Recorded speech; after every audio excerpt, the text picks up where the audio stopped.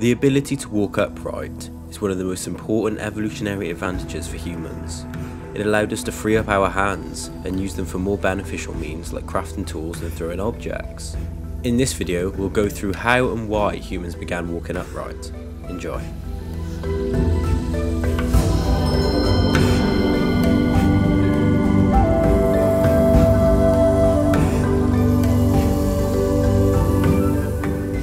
Walking upright on our two legs is the trait that defines the hominid lineage. Bipedalism separated the first hominids from the rest of the four-legged apes. At the turn of the 20th century, scientists thought that big brains made hominids unique. This was a reasonable conclusion, since the only known hominid fossils were of brainy species like Neanderthals and Homo erectus. That thinking began to change in the 1920s when scientists discovered the skull known as the tongue child in South Africa.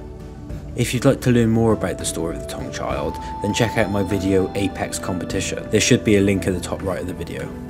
The tongue child had a small brain, and many researchers thought that it was merely an ape. One feature stood out as being human-like. The foramen magnum, the hole through which the spinal cord leaves the head, was positioned further forward under the skull than the apes, indicating that the tongue held its head erect and therefore likely walked upright. In the 1930s and 40s, further fossil discoveries of bipedal apes that predated Neanderthals and Homo erectus helped convince anthropologists that walking upright came before big brains in the evolution of humans. This was demonstrated in 1974 with the finding of Lucy, a nearly complete Australopithecus skeleton. Although Lucy was small, she had the anatomy of a biped, including a broad pelvis and thigh bones that angled in towards the knees, which brings the feet in line with the body's centre of gravity and creates stability while walking. Although the earliest hominids were capable of walking upright, they probably didn't get around exactly as we do today. They retained primitive features such as long, curved fingers and toes, as well as longer arms and shorter legs. These features indicate they spent time in the trees as well as on the ground. It's not until the emergence of Homo erectus 1.89 million years ago that hominids grew tall, evolved long legs and became completely terrestrial creatures. There are many theories on why we evolved to walk upright, including the theory that hominids evolved in response to climate change. As the forests shrank, hominid ancestors found themselves descending from the trees to walk across stretches of grassland that separated forest patches.